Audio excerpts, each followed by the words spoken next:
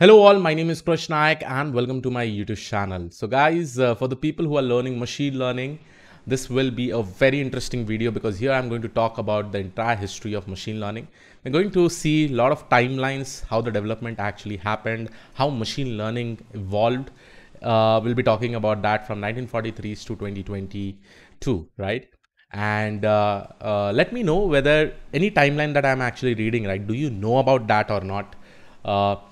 And I will also be saying that whether I knew about these things or not, but this specific timeline will give you amazing idea about how entire machine learning evolved. Okay. And definitely this is a must video for all the people who are learning about machine learning. This will just be giving you some general ideas how entirely machine learning evolved together, So let's start with this. In 1943, mathematical neural network modeling. Over here, logician Walter Pitts and neuroscientist Warren McCulloch published the world's first mathematical modeling of a neural network to create algorithms that mimic human thought process. So every time when I say what is exactly deep learning, it is basically invented to mimic human brain. We really wanted to make machine learn like how we human beings learn, right?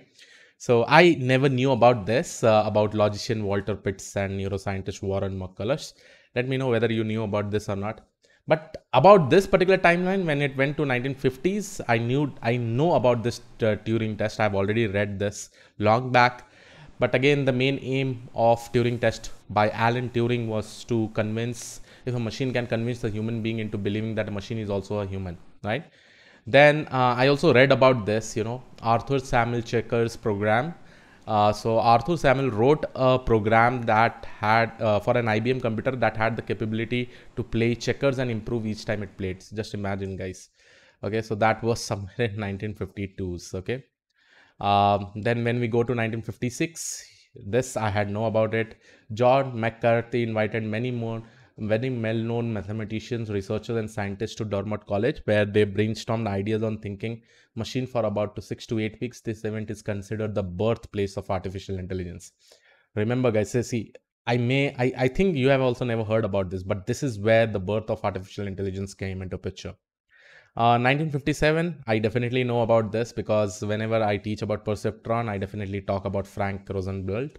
So Frank Rosenblatt attempted to design the first computer neural network called as perceptron, which was built to receive visual inputs such as images and create outputs such as label and categorization in response. So this is where that perceptron came into picture, and probably if you have attended some of my live sessions, I definitely talk about Frank Rosenblatt. Okay, so 1957, I definitely know about it. Now coming to 1963, Donald McKee developed a program called Menace, a matchbox educable knots and cross engine, which had the capability to learn how to play a perfect game of tic-tac-toe. So that from that point of time, now also we probably write programs which can play tic-tac-toe, right? But in 1963, this was there, right? I did not know about it. Okay. 1967, nearest neighbor algorithm. The nearest neighbor algorithm granted computers the capability for basic pattern recognition and was used to plan routes for traveling salesmen. This is quite amazing because now also we learn about nearest neighbor algorithm in machine learning. So this is somewhere in 1967, right? See, guys, from here, so much amount of knowledge. If you go and just read about these people, right, just imagine how much effort they have taken at that point of time when they did not had much resources also, right? It's quite interesting. Now in 1973, AI winter. In 1973, as a response to Night Hill report, the British government cut funding for artificial intelligence research in all of its university except for 3. This event was called as AI winter. So nowadays also you'll be able to see some of the startups, winter is coming, they'll say, right? So when they say the winter is coming, that basically means they are going to cut down the expenditure, funding, something like that, right? And this is where so winter is basically from there, and AI winter basically means the government started cutting funding for artificial intelligence. Okay. Then coming to 1971, Kunihiko Fukushima recognition. So this released a work on cognitron, which is a hierarchical multi-layered type of artificial neural network. See, from here the multi-layer neural network, artificial neural network actually came into picture, right? Used for pattern recognition such as handwritten character recognitions and all. Then 1981, explanation biased learning. I never knew about it. Hopfield network. It's a type of recurrent artificial neural that was first described in William Litt in 1974. I had no idea about it. Net talk, then you have parallel distributed processing. You should definitely read about this.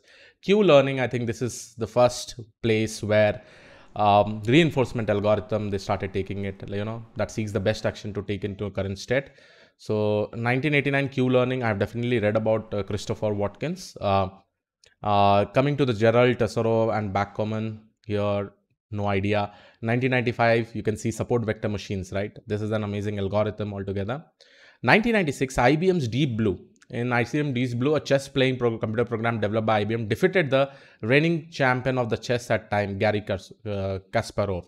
So just imagine from here, it basically started where application is able to beat, playing chess for against a world champion. Just imagine. This is where amazing things have actually happened, and that is why we consider AI so powerful.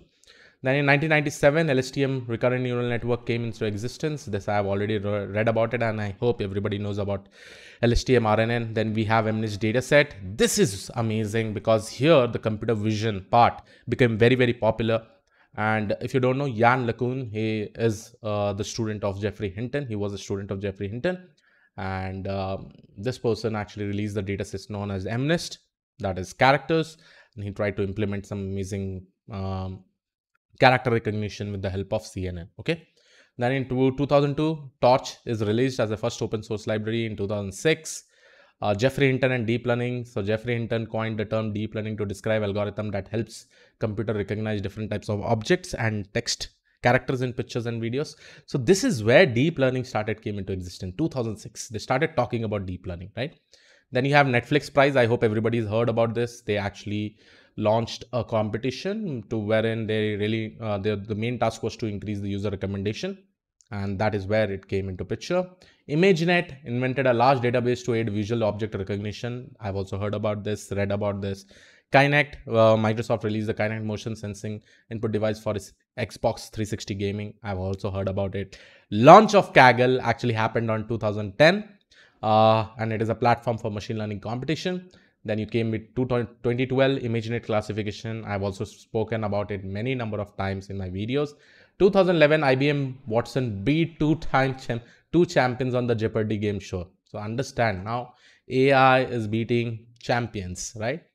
AlphaGo, but before that in 2014, you can see Google Brain launched. The Google Brain AI project was launched. In 2014, Facebook Deepface. Most of the image tagging that usually happens in Facebook is because of this Facebook Deepface, right? Then you also have Google Sibils. It is a large-scale machine learning project for predictive user recommendation. In 2016, AlphaGo, I hope everybody has heard about it. They beat a professional human Go player, right? Becoming the first computer program to do so, right? So this was in 2016. Then after that, GPT-2, GPT-3. Then after that, you have GitHub Copilot and many more things have keep on inventing, right? And I think after 2016, you have a lot of things like DALL-E, DALL-E 2, so different things have actually come in AI. But the most interesting thing will be between 1943 to at least 1995, and remaining all, I think many of you have actually heard it, right? So as a machine learning engineer, as a person who is learning data science, you should definitely know this. This is just a video to show all these things. The link of this particular article will be given in the description of this particular video. I'll see you all in the next video. Have a great day. Thank you, one all. Bye-bye.